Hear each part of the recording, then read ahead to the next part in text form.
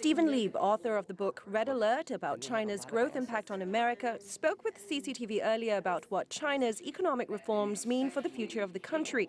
And he agrees that the biggest deal involves the reforms on China's state-owned enterprises. The fact that China is going to take roughly 30% of profits from state enterprises rather than 15% of profits and direct those profits into public projects is a very, very important sign that China is very, very serious about building out critical infrastructure, very serious about urbanization, and basically very serious about creating an economy that can survive, not only survive, but thrive in the 21st century. The reforms promise opportunities for foreign interests in banking, insurance, asset management, and other financial institutions, while better positioning the yuan as a reserve currency. The yuan is going to become more convertible and probably fully convertible by 2020.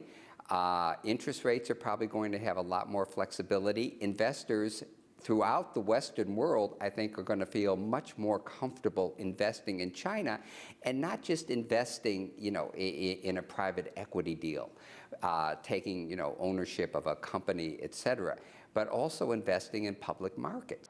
The new leadership also said it is testing measures, including one that would allow foreign investors to enter certain sectors. It is also weighing equal treatment for foreign companies versus domestic ones.